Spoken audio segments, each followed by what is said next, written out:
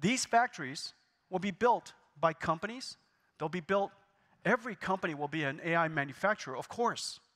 No company can afford not to manufacture, produce artificial intelligence. How can any company afford not to produce intelligence? How can any country afford not to produce intelligence?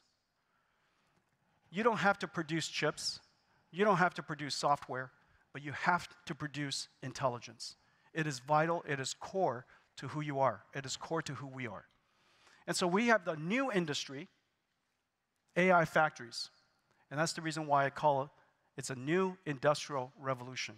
The last time this happened was 300 years ago when electricity was discovered, the generation of electricity and the distribution of electricity. And a new type of factory was created. And that new factory wasn't a power plant.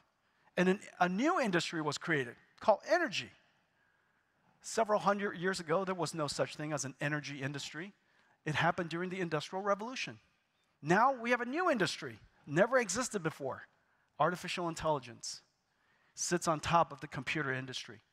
But it's utilized, it is created by every industry. You have to create your own AI. The drug industry creates your own AI. The automotive industry creates your own AI. The robotics industry creates your own AI. Every industry, every company, every country must produce your own AI. A new industrial revolution. I have a very big announcement to make.